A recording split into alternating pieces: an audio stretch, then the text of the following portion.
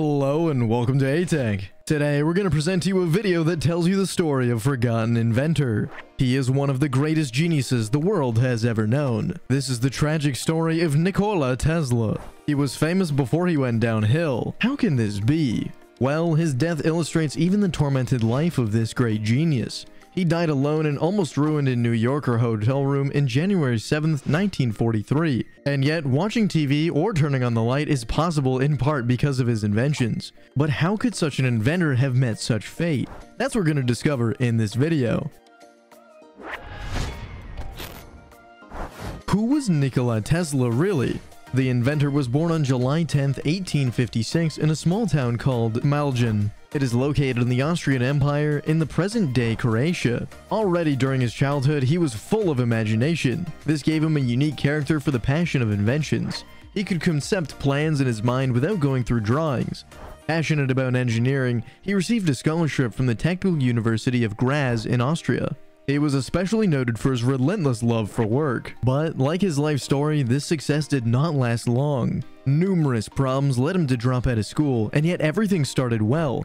In his first year, Tesla never missed an hour of class. He got the best grades possible and passed 9 exams. The dean of the College of Technology proudly decided to send a letter to his father. In it, he praised Tesla, describing him as a first-rate star. When Tesla returned home at the end of the school year, he was disappointed. His parents lacked enthusiasm for his academic achievements. They were much more concerned about his health. In fact, Tesla's life is fast-paced during the school year. He wakes up at 3 a.m. and he does not go to bed until 11 at night. And that's without a movement of rest or fun. But even that he was able to cope with. But things got even worse around 1877. Tesla disagreed with his physics teacher during a demonstration of the Grammy machine. Convinced that he was right, Tesla abandoned his plans to become a professor and joined the engineering facility. He then got into an argument with his German classmate. The latter allegedly ridiculed Tesla for his academic dedication. Following this, Tesla began to associate with other students. He began to go out at night. He gradually lost himself in the world of dominoes and chess. And in this adventure, he even becomes a very good pool player. He gets a taste of the cards and gambling, so much so that it becomes an obsession. Unfortunately, in the first semester of his third year, Tesla failed to show up for class. He lost his military scholarship. He tried to get a new one, but by then, it was too late. After that, he traveled around Europe before landing in a telephone company as an electrician. This adventure allowed him to begin the design of his greatest invention. It was the production of alternating current. At that time, direct current still dominated the world of electricity. And one well-known name already had many branches in the United States and Europe. It was the American Thomas Edison, the famous inventor of the light bulb, among other things. He made it possible for many households to light up with the direct current. It is the meeting between Nikola Tesla and Thomas Edison that will completely change the world. But how could two people, one in Europe and the other in America, achieve such a result? It all began when Nikola Tesla joined a subsidiary of Thomas Edison's electricity company in Paris. He was in charge of installing lighting, but very quickly he distinguished himself again by his talents. The managers offered him another position before sending him to America in 1884. He had the opportunity to work at the Edison Machine Works in New York, and always in his earliest days, Tesla made a strong impression on his boss, Thomas Edison. However, the clash between two men came about very quickly. The cause was in the way electricity was produced and distributed. Thomas Edison advocated direct current. Nikola Tesla relied more on alternating current. But before going further, we must see the difference between these two types of current. This is the reason for discord between these two men. The two types of current differ in both the way that they produce and the way that they're distributed. Direct current is a flow of the electrons that always goes in one direction. The flow from the negative terminal to the positive terminal. Alternating current is the flow of electrons that can flow from one direction to the other.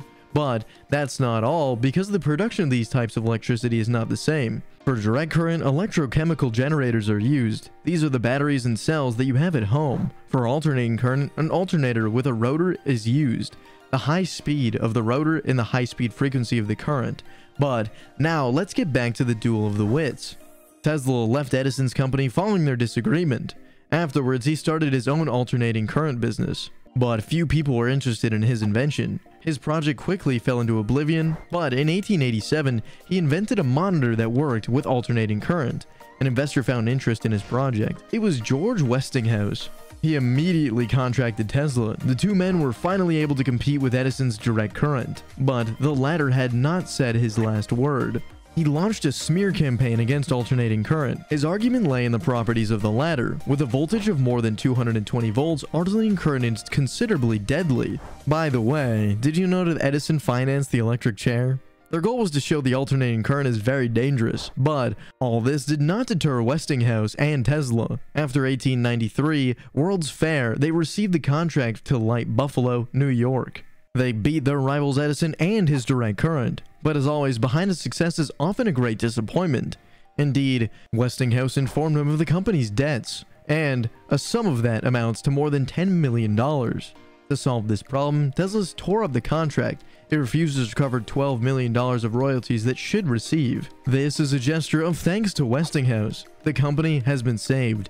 Tesla gets $216,000 for all the rights. It seems to be back on track again. But then why mention the tragic ending? Well, the last chapter of his life is combined of success and misfortune. With the money recovered from Westinghouse, he was able to create resource laboratories. He multiplied his inventions and filled numerous patents. In total, he filled nearly 300 patents during his lifetime. He was at the origin of the X-ray technology and the first remote controls. All of his research led to him having an invention that would be his undoing. It was the radio signal, but fate played another bad trick on him. Indeed, he was beaten by another inventor from England. It is about Marconi. He was the first to send a transatlantic message, but he used 17 of Tesla's patents. This led to a legal battle between the two men. This incident is the cause of Tesla's descent into hell. This loss of the patent on the radio signal pushed him to always invent, but his obsession led him to abandon his investors. He found himself always penniless before his death.